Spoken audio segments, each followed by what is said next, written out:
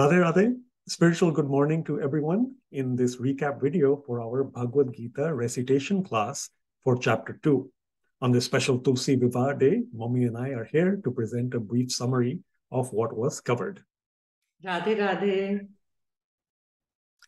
Sharing the screen, we're going to see the cover slide followed by each of the verses. So in today's session, we covered chapter 2, verses 11, 12, 13, 14, and 15. Up on the screen one by one will be each of the verses with their catchphrases. Mommy will go ahead and recite all of them first. Thank you, Gagan. So verse number 11.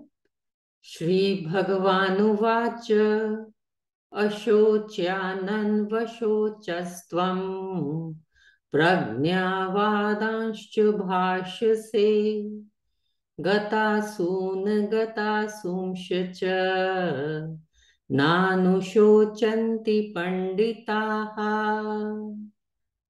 Na tvevaham jatu nasam na tvam neme janadhipaha na chaiva na bhavishyamaha sarve vayamatah param dehinosmin yatha dehe kaumaram yauvanam jara तथा देहांतर प्राप्तिहि धीरस्तत्र न मुह्यति मात्रा स्पर्शास्तु कौन्तेय शीतोष्ण सुख दुःखदाः आगमापायिनो नित्याः तांस्तितिक्षस्व Bharat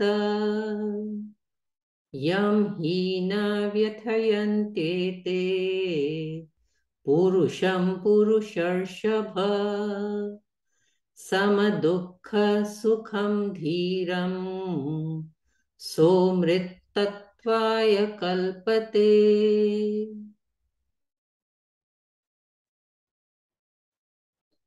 So let's see some words, one word from each verse.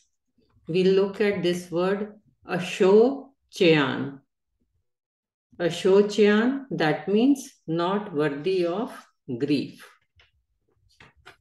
Then from verse number 12, we will learn this word Jana Adipaha. Jana Adipaha means kings. Then verse number 13, let's learn the word Dehinaha. Dehinaha means of the embodied. From verse number 14, we learn the word Matra Sparshaha. That means contact of the senses with the sense objects. And verse number 15, we will learn a very simple word, which is sama. Sama means equipoised. The meaning is very, very important. Equipoised. With that, I'll give it over to you, Gagan. Yeah, so chapter 2, verses 11 through 15. Let's just understand them very briefly. Catchphrase for chapter 2, verse 11, as a question. Worthless wisdom. It's interesting because most people would expect that as the Bhagavad Gita is now unfolding and with Arjun lamenting and having his sense of grief, Sri Krishna is going to, of course, kindly and compassionately commiserate with him. But instead, we look at the commentary. Swamiji says that Sri Krishna knocks the wind out of Arjun's arguments.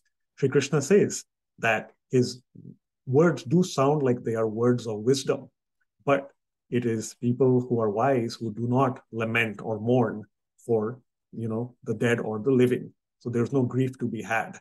Therefore, Arjun's wisdom is actually, in a way, worthless from a spiritual standpoint. However, wisdom indeed is here and in all the verses from Sri Krishna himself.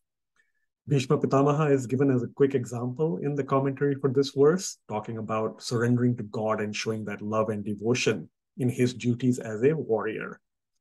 Chapter 2, verse 12, elixir of life. That's a question mark. Does such a thing exist? Where is it? Is that a potion?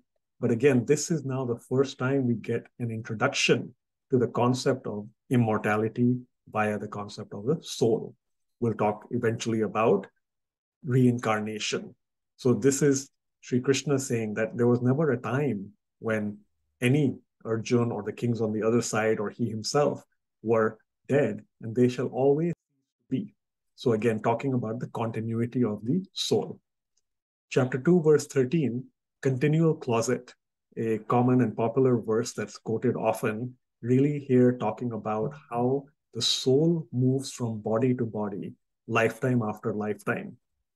But in fact, a step further is that based on molecules and biology as well, our body is constantly changing. So within a fixed lifetime, that soul itself is going through different kinds of bodies in terms of their form as well, their shape or their look. So our bodies, they say, in fact, completely sort of our look and all changes every 7 years because of the molecular cell structure. So it's interesting how, the soul takes on a new body after death. Death in this case is the material sense, but the soul continues to live on and on. The analogy here, continual closet, is sort of like clothes. We change our clothes ever so often. So it's interesting to see that the body keeps on changing clothes. The body is continuous in that lifetime. But the soul within the body, that is the one that is continuous always. And it keeps on discarding the body and taking on a new one each time there is death and birth. Chapter 2, verse 14, seasonal sense. Sri Krishna here tells Arjun that these are, senses and the sense objects that they get attracted to. Everything has a temporary nature. There is happiness, but there's also distress. Just like the seasons come and go. There is winter and there is summer. So think about the response if someone next time asks you, what is your favorite season? As we learn more about yoga and want to be equipoised, the word Mummy mentioned for the next verse, we shall see that maybe having that middle ground balance is what we strive towards, being equanimous towards all the seasons. So that's chapter 2, verse 14. And then finally, chapter 2, verse 15, building on from senses, now we have sensational steadiness. So this is where Sri Krishna uses the word equipoised, having that similar same set of responses or attitude towards different contrasting pairs of opposites. So again, happiness, distress, and other pairs of opposites, they come and go. And so in the commentary, we encourage you to take a look at the terms Sat, Chit, Anand.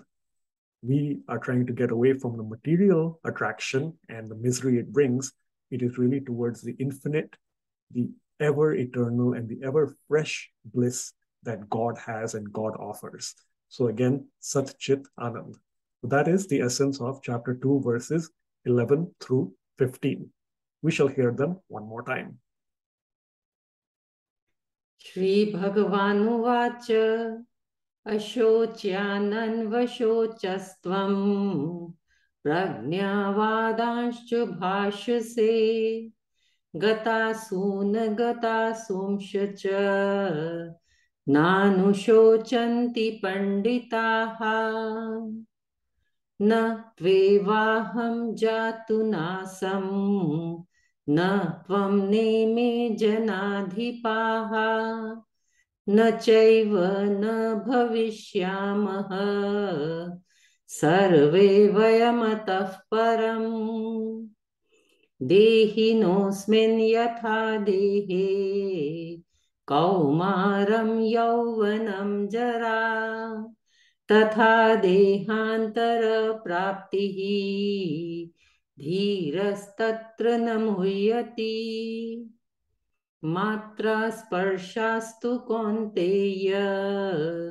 शीतोष्ण सुख दुःखदाः आगमापायिनो नित्याः तांस्तितिक्षस्व भारत यं हि न व्यथयन्ते ते पुरुषं पुरुषर्षभ समदुःख सुखं धीरं सोमृत्वाय कल्पते So I want to mention two things. In two verses, it happened so that there is one place right in the middle, Ra is coming.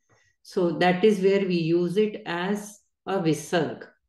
That is which verse? I think verse number 13. Gagan, if we can see that. Yes, Tatha Dehantar Praptir. So in English it is written Praptir, but as we know, this is half Ra right in the middle of the Pada.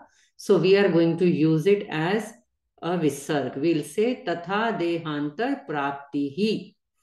Similarly, in verse number 14, I noticed in the second Pada, Agama Payino Nityas. Yes, this is half sa right in the middle. We are not going to say as sa. We will say Agama Payino Nityaha. We will use it as a visarg. So these are the 2 points to be noted here. With that, I think it helps for all of you to learn the chanting and, of course, understand the little meaning. Over to you, Gagan. That's it. Thank you, Mommy. Once again, happy Tulsi Viva wishes to everybody and spiritual progress along the way. We look forward to having you in the next session, presently scheduled for Saturday, November 12th, 2022. Till then, thank you. Radhe Radhe. Radhe Radhe.